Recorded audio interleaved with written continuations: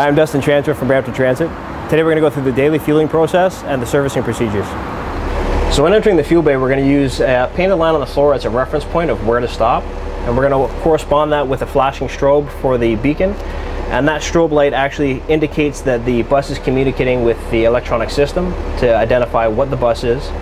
If that light is not strobing, we're going to know that the bus has a mechanical issue, and we have to write it up and present it to the mechanics. So when entering the fuel bay, we need to be cautious of pedestrians as well as slip hazards. When entering the fuel bay on the floor, there can be diesel, water, or oil, and that can reduce the traction on the tires for the buses. And we need to be conscientious of anybody walking by in the area because it can be a high traffic area at times. When entering, we need to be aware of where the stop point is to activate the fuel gun, as well as to watch the beacon light to make sure that the pumps have been activated once we pull in. The posted speed limit to enter the building is 10, but when entering the fuel bay we need to be a little bit more cautious, and anywhere from 10 and under is advisable because of what potential hazards we face. And keeping your foot above the brake at all times when entering is best to make sure if you have to make an emergency stop.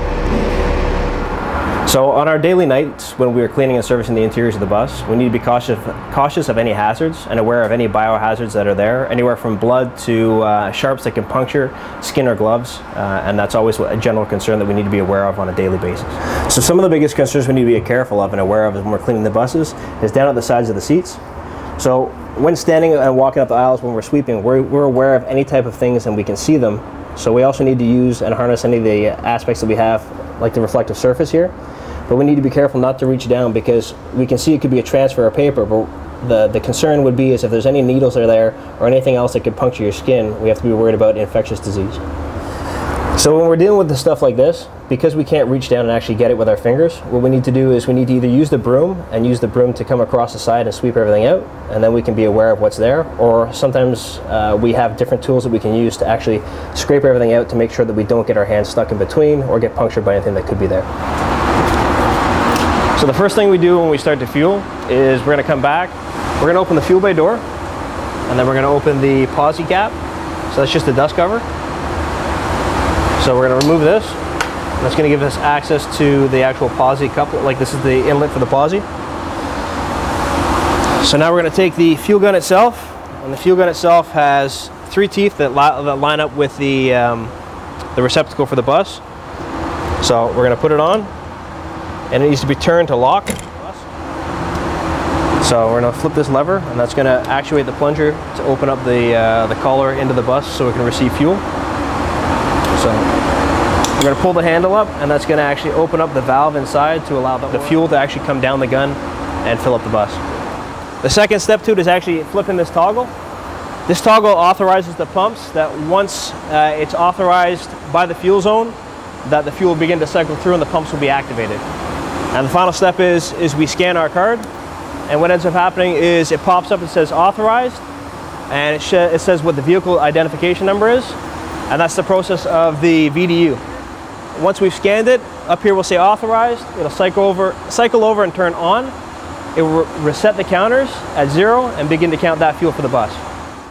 And the whistle we have right now shows that the bus is receiving fuel, and this whistle actually indicates that the air pressure is being released as the fuel goes in. And once the bus is done, the whistle will stop. The trigger itself will disengage automatically through pressure. That's how we know that the fueling gun is now done and the bus is full for fuel. And the one thing we need to verify now is the DEF. So we're going to open this door, and this is going to give us access to the DEF, which is the diesel exhaust fluid. So we're going to remove this dust cap here. And this light here shows that it's indicating that it needs to be topped back up. So this is a quick connect system, and the reason it's set up this way is because the fluid shouldn't be exposed to oxygen or air at all, because what it does is it actually turns, it solidifies into this salt. And we can see that that can actually, if it were to enter this system, could actually cause a problem. So what we're going to do now is we're going to connect the quick connect. So we're going to pull the collar back, and we're going to push it on.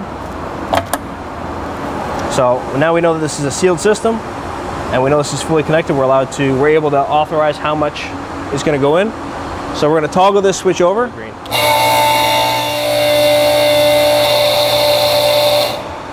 So once it's full and the light's solid green, we know that it's no longer able to receive any more fluid. So we're going to remove the quick connect by pulling the collar back. and that removes the system. This actual little piston here is actually flush, which means it's not stuck back by any of the calcium, any of the solidified fluid. We're going to reattach this dust cap, and we're going to close that door over. So when entering the engine bay, we need to put the square key in and turn it over. And this little dot actually indicates where the tooth is. So right now it's in the upright position, which is removed now from the locking collar that's there. We're going to do the same thing on this side. So we can see that right now it's pointing towards, so we know that the tooth is actually locked against that piece of metal that's behind there. And once we turn it up, it gives us the ability to open the door. Now, due to seasonal, when I open this personally, I step to the side, and that lets any debris that builds up here across this rim, whether it be salt or dirt, gives it the opportunity to fall instead of falling in your face or breathing it in. It's just one way of protecting yourself. So what we do then is we move on over to the coolant door. So when we come into the coolant door, there's two parts to check in this system, and some buses it's actually more.